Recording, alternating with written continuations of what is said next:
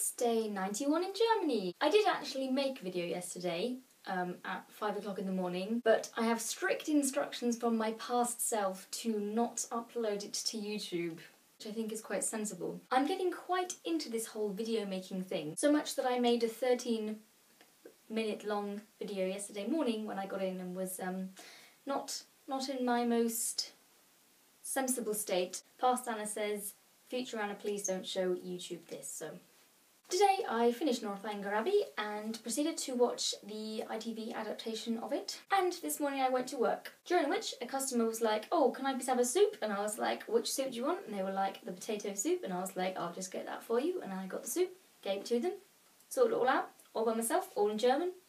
Bit of a milestone today.